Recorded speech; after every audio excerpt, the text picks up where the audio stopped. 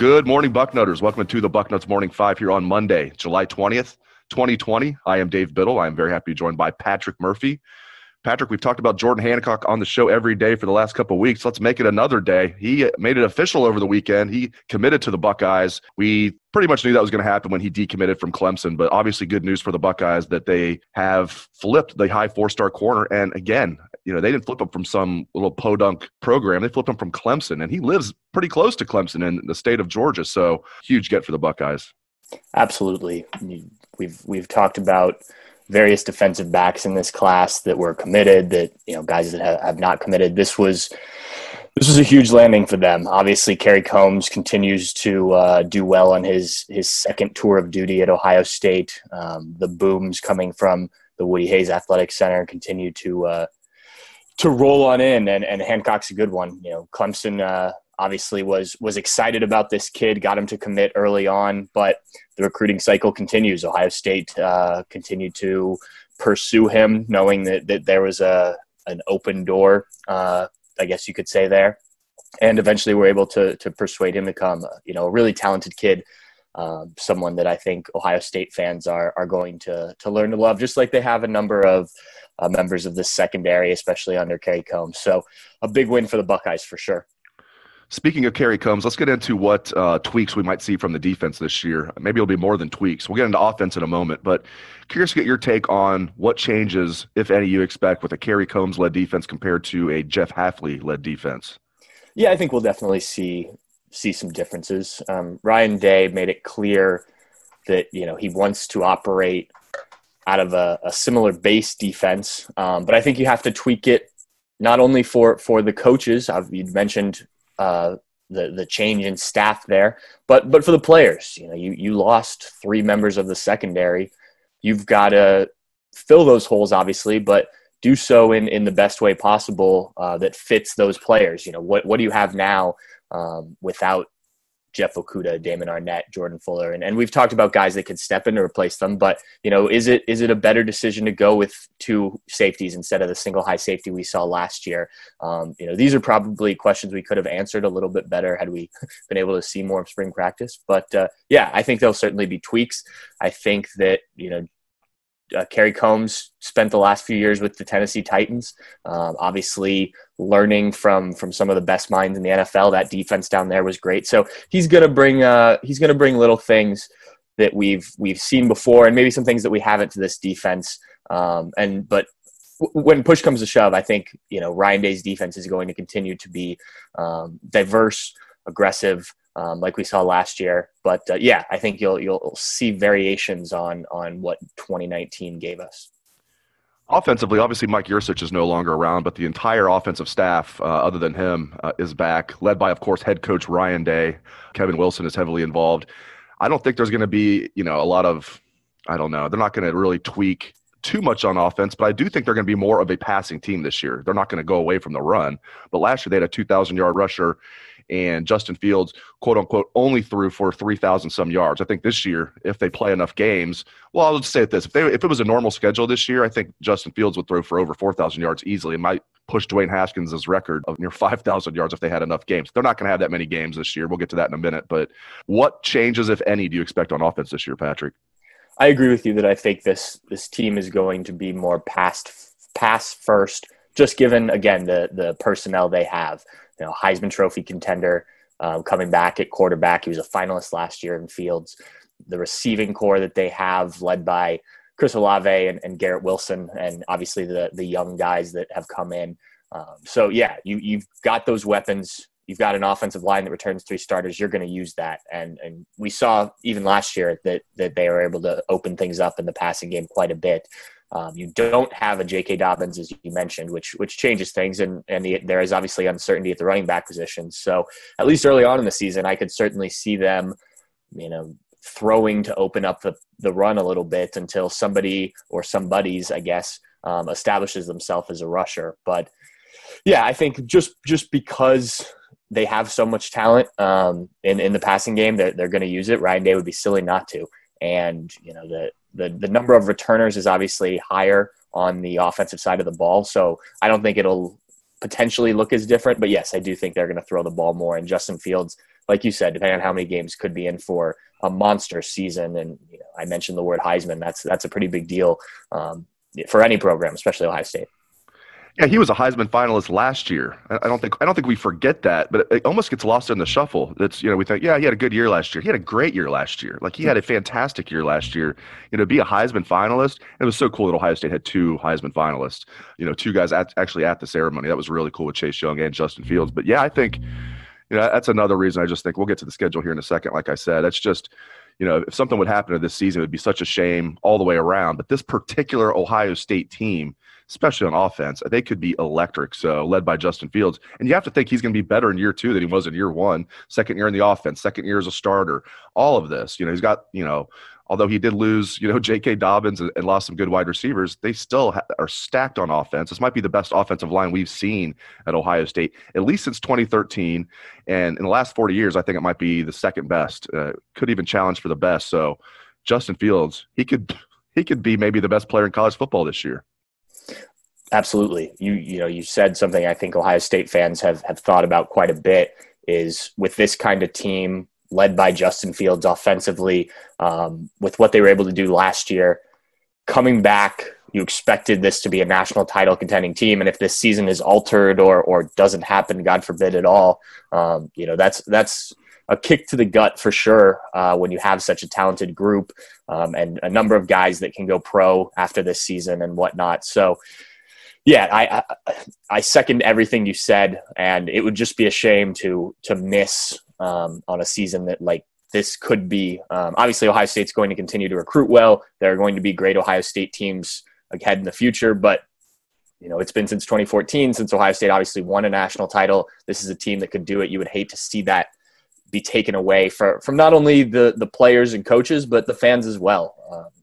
They've built something special there, and hopefully we get to see enough of it that we it can go down as history, assuming it lives up to the hype, and as one of the top teams we've seen. Speaking of this season, I know you've done a lot of research on this. I'm curious to get your take on this. It's a question that everybody's asking. What might Ohio State's schedule look like this year? Obviously, we know that they have called off the non-conference games. Do you think they'll add a conference game to get 10 regular season games in? Do you think they'll still be, obviously the Big Ten championship game, bowl season, college football playoff as usual? Just what do you think the schedule is going to look like this year? It's a lot of uncertainty for sure. When we talked to Gene Smith after they announced the conference-only games, he said there was still a lot to be decided there. It sounds like the athletic directors around the Big Ten want to go to a 10-game schedule. You already have 9 scheduled Big Ten games. So I would imagine that, yes, you can just add another game there within the conference.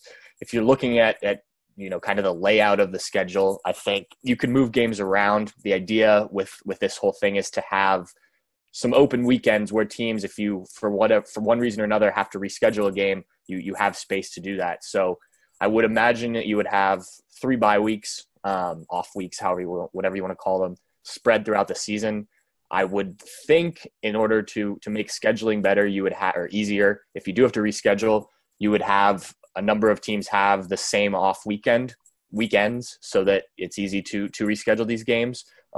Maybe even have everybody have the same off weekends, which would be unfortunate for viewership, but would make it a little easier to reschedule.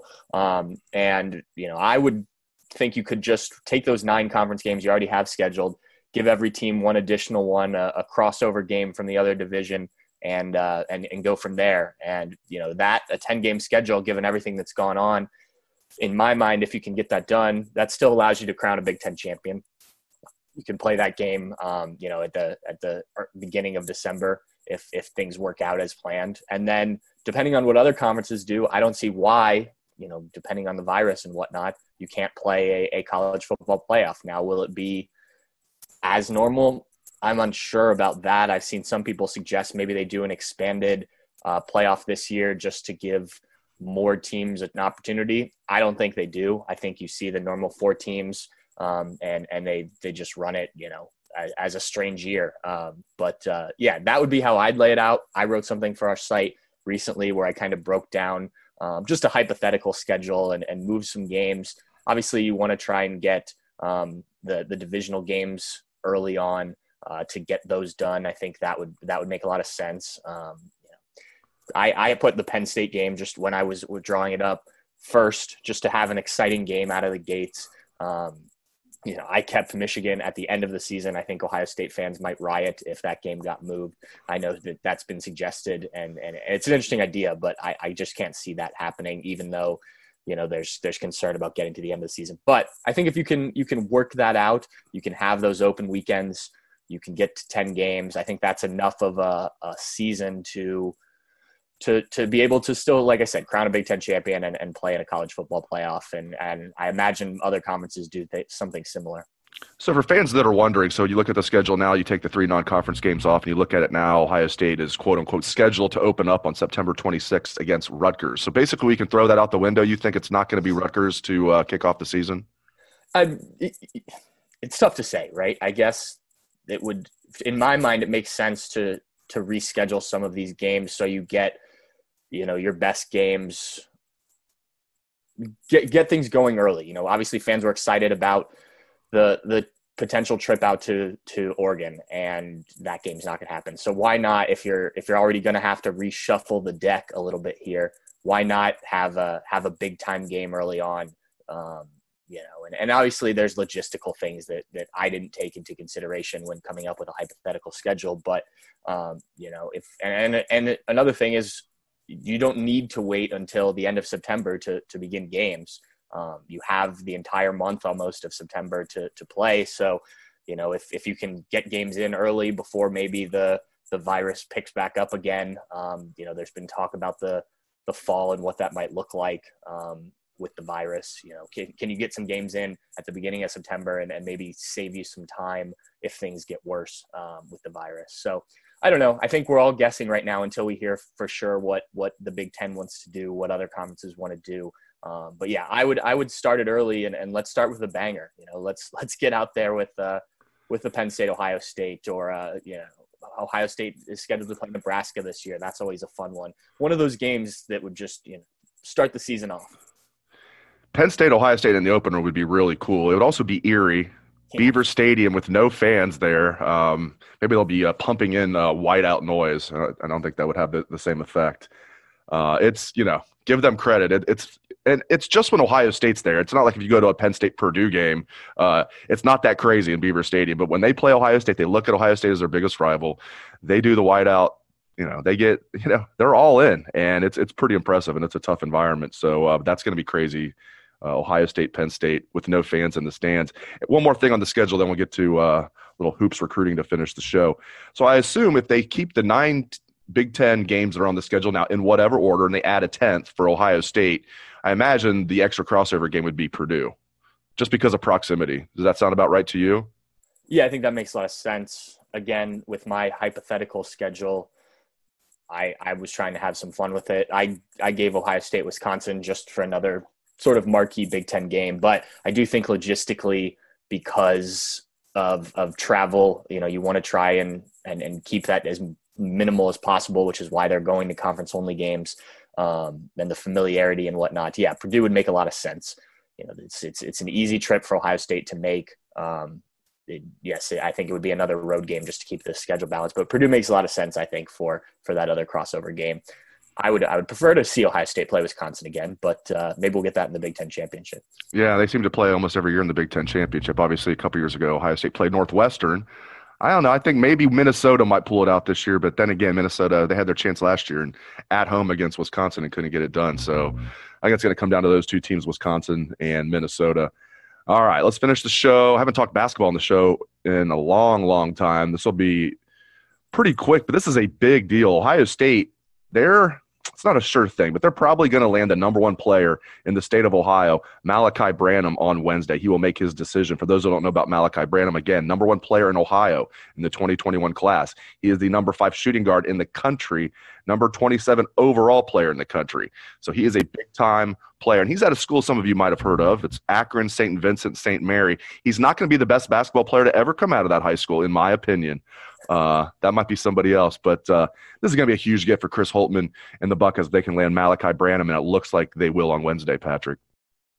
Absolutely. This is a top prospect, as you said. Chris Holtmann and his staff have been in on a number of top guys. Obviously, this past year they had their best recruiting class, at least on paper. We know now a couple guys have transferred out of that, but this would be a big addition for Ohio State to add to the 2021 class. He's a shooting guard that ideally would pair in the backcourt with Michi Johnson, who's coming in on the same class, another 4-star guard that they're adding, another Ohio prospect. So, yeah, this would give them 2 scoring guards that can really drive the team forward. Like I said, this would be Chris Holtmann's top-rated prospect that they've landed, and a huge get. It looks like programs like the likes of Louisville and Xavier are in the running for Branham. So, this would be a big win. As I said, he's going to be a top player wherever he ends up. And as you mentioned, it looks like it's going to be the Buckeyes, but we're going to find out Wednesday. We sure will. I'll be surprised if it's not the Buckeyes. Very surprised. Things seem to be trending in an excellent way for Chris Holtmann and crew. Great stuff from Patrick Murphy. Really appreciate it, Patrick. Happy birthday to you, Patrick. Yesterday was Patrick's birthday, so happy birthday to Patrick Murphy. And thank you to our listeners out there for tuning into the show. Again, our shameless plug, if you like the show, you listen on Apple Podcasts, leave us a 5-star review. Same deal for Spotify, YouTube. Just click the subscribe button if you like the show. It helps us out a lot. We really appreciate it. Thanks again to the listeners. Thanks again to Patrick. I hope everyone has a great day. Let's hear the Buckeye Swag, best damn band in the land.